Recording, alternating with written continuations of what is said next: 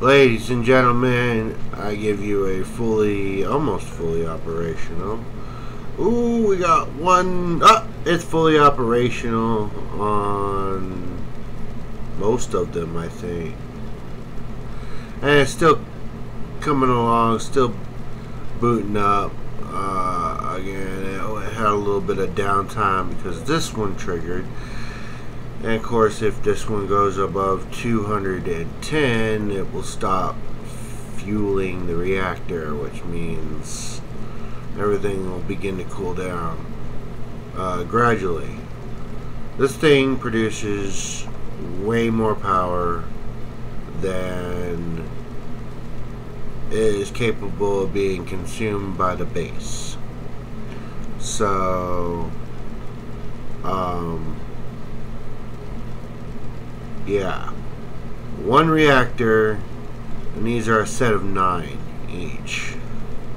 9, 18, 27. There should be 27 generators running right here. And yes, I have gotten them all. We're almost at full power, but I have gotten them all at full power with just one reactor. I still have a lot of work to do on this design. This is a design that somebody else made, but there's cut off at, let's see here, 612, and theirs was a row 6. Now I'm not ready to proceed to see if I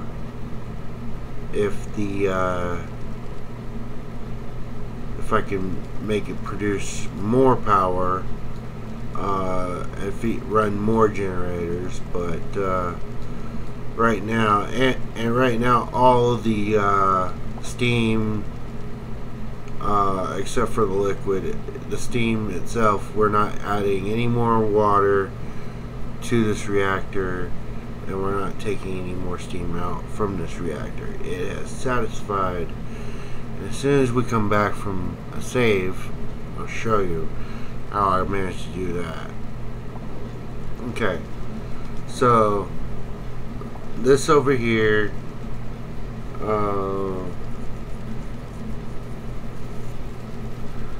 if it goes below 185, it will not let this put any water in the reactor whatsoever, because if it goes over that, then these are gonna turn on to regulate the pressure. So this adds pressure basically, and this removes it. Radiation levels, in case you're curious. Let's find the hottest part of the reactor, and I think it's right there. Yeah, 11,680 rads per cycle is what we got going on here. Of course, if the reactor eats some steam and puts it down there to be shipped upward to storage tanks of all things, then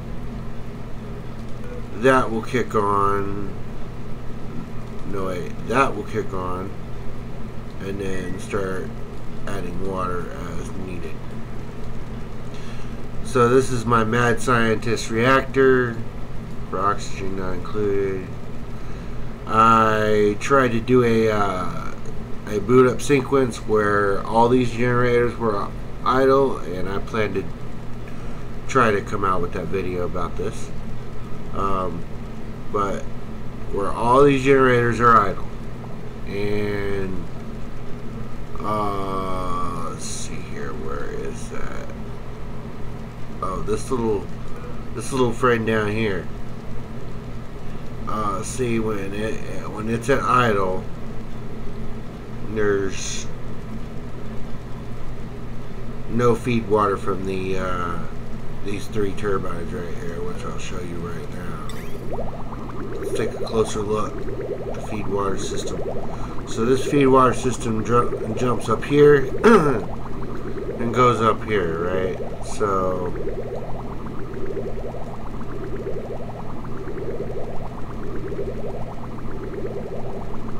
but it will only be adding into the pipe as needed. You see it goes up here to the regulator, and of course we regulate the temperatures at between 1700 and 1800 degrees. Looks like it's peaking at 1900, which is okay because it's got a lot. It's got to be unhappy to run all of this. And it looks like all the generators have came to power. Actually, yes, we have a full running set. We have one generator that is getting ready to turn over to a full set of running power. I don't know when it's going to do that, but it will. So, and that generator has to be piped all the way down here because it's just too much water I'm producing for one liquid vent. But anyway, it's almost there. But I'm going to end the video right here because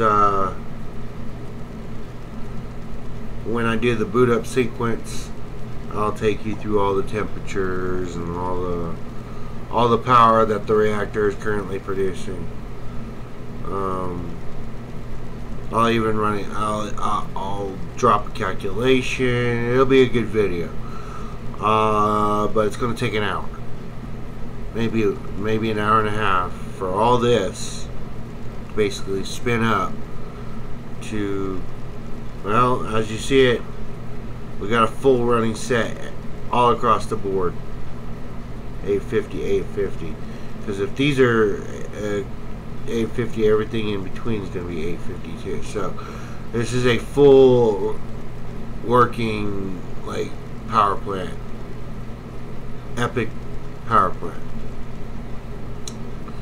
And this is Toasted saying peace out for right now, and more to come on this.